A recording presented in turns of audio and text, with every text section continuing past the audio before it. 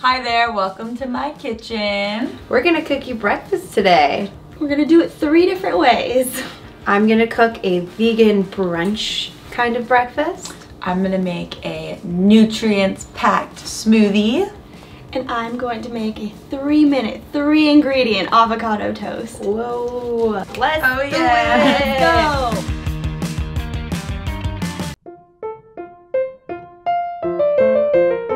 Hello! I'm gonna be making my favorite smoothie. I like to drink half of it before working out and half of it after because it's just filled with literally like every single good thing you can put in your body. So I'm gonna show you how to make it step by step. So I'm gonna start with my frozen banana. And I like to freeze bananas before because it makes it much creamier and a better texture than using ice cubes. And now I'm gonna put in 4 frozen strawberries. Now I'm gonna take a handful or a cup of spinach and just kind of like get it in there and try and fit it all. Spinach is like my go-to green for smoothies because you don't taste it at all. I feel like with kale sometimes you can kind of taste it. And spinach is obviously extremely healthy for you, and why not throw it in a smoothie? So I like to put a quarter of avocado. A lot of people think this is weird or gross. I do not, because it makes smoothies super creamy and it adds some healthy fats and you don't taste the avocado itself. I can get it out of the peel. Okay. Now I'm gonna put all the weird shit and healthy shit in that I like to load up on. I do a teaspoon of chia seeds. You can do kind of as much as you want. I don't like putting too many because it kind of fucks with the texture. 1 teaspoon.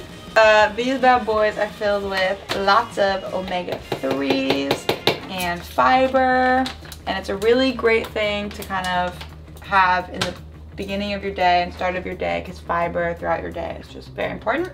Then I'm going to take my cacao, and I use cacao in almost every smoothie because it just tastes so good, and it's actually super high in antioxidants and magnesium and iron, and it's really, really good for you.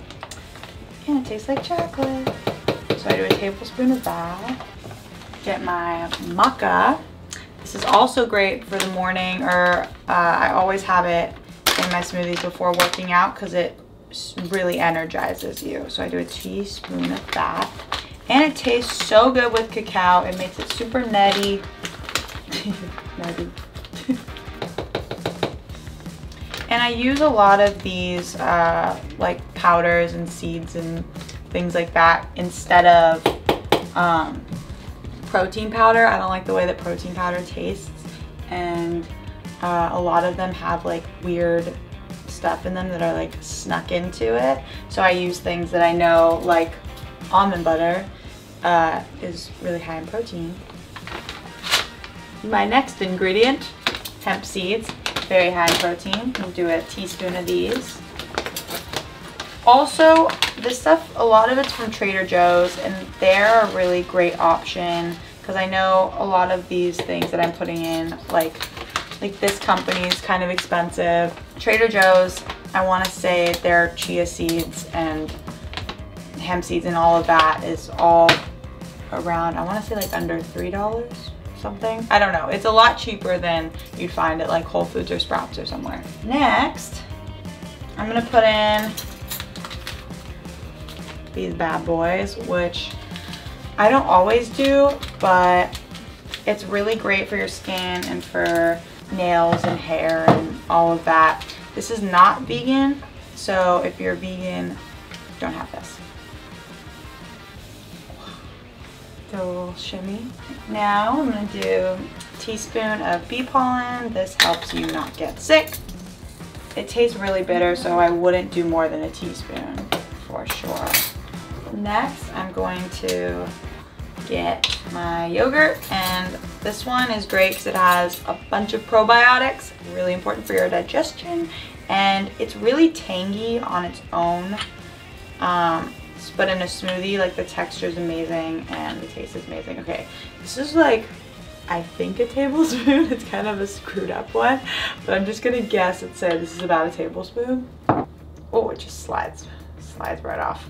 Okay, I'm gonna do a tablespoon of almond butter. I eat almond butter throughout the entire day. This is my favorite almond butter. It's the Trader Joe's raw crunchy one, and it seriously adds the best texture to smoothies, gives it a little crunch, and it just tastes so good, and I just love it, and I seriously could eat an entire jar. Oh my god, this probably looks disgusting. Hold on.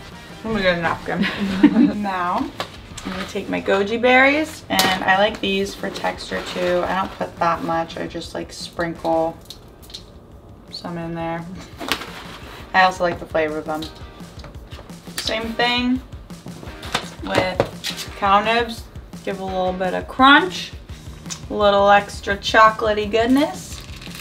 I'm just gonna kind of eyeball this. Yeah, that's good. Okay. I usually do between like a cup and a cup and a half of almond milk or whatever nut milk. Sometimes I'll do macadamia or coconut milk, but that's kind of heavier and higher in fat. I like using almond milk in smoothies before exercising because it's a lot lighter, I think, and it feels a lot lighter than coconut milk.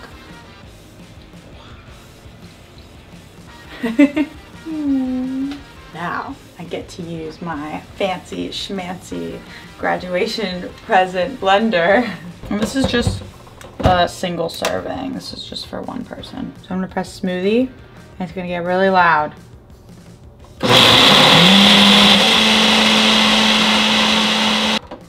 If you don't have a fancy schmancy ninja blender, just blend until creamy and your desired texture. Right now, I'm thinking I'm gonna have to add more almond milk. Whoa. So I'm just gonna check and see. Oh wait, it's pretty damn, I think we're good. So I'm just gonna blend it up a tiny bit longer, get all those pieces of spinach. And yeah, and we have the world's best smoothie. Oh yeah. Voila! Here is my smoothie. A quick thing also, if you don't have all of these crazy weird items, you can also just make a simplified version.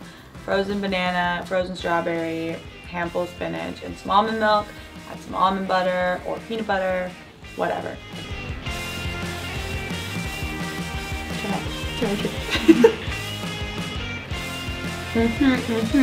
You're welcome, people. This is so good.